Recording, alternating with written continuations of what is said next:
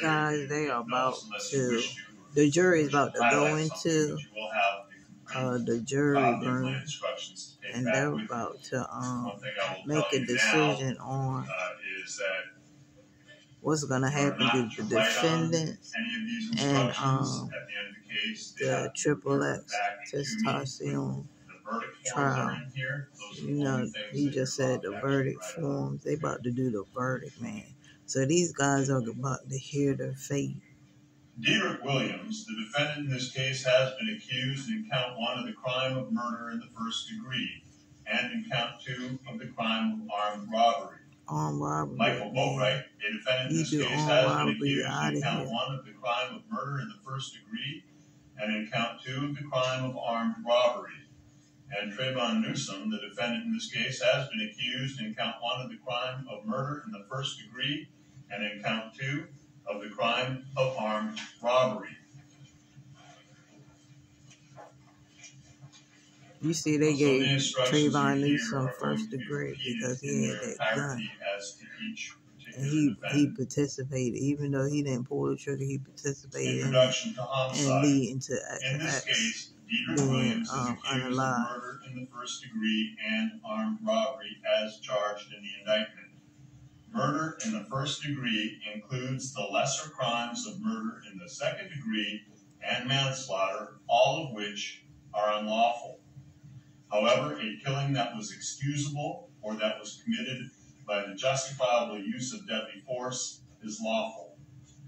If you find Jose Onfroy was killed by Dedrick Williams, you should then consider the circumstances surrounding the killing in deciding if the killing was murder in the first degree, or was murder in the second degree, or was manslaughter, or whether the killing was excusable or resulted from the justifiable use of deadly force. I don't think no killing is, well, the killing of a human being is if you're trying to say lawful if self-defense, but we all know that's not what this was.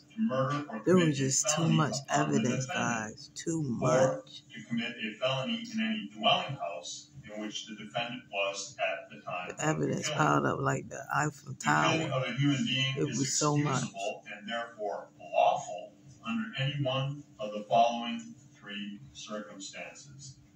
Number 1, when the killing is committed by accident. Oh, guys, I forgot to tell you. Don't forget to go over to Sisters Debate. I have a new channel called Sisters Debate, and go subscribe to that channel. We need your support, guys.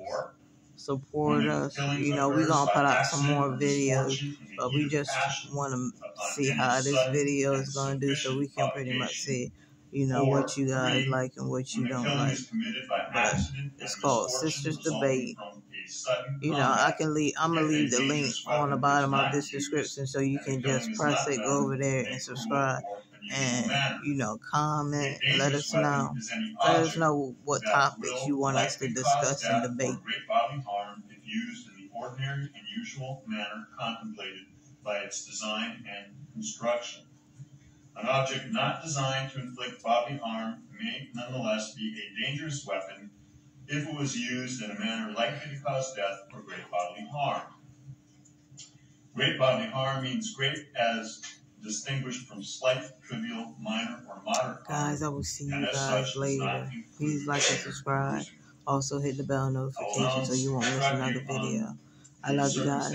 Always thinking about you. Until next time, it is your girl, Everything Is Me, and I will see you guys in another one. I'm going to come back and do another recap of this. But right now, he's reading down all the information that the jurors need. Wow. And look, now, Dedrick Williams has a very serious look on his face right now. There's no laughing. There's no giggling anymore. Maybe he's seeing now how serious it is.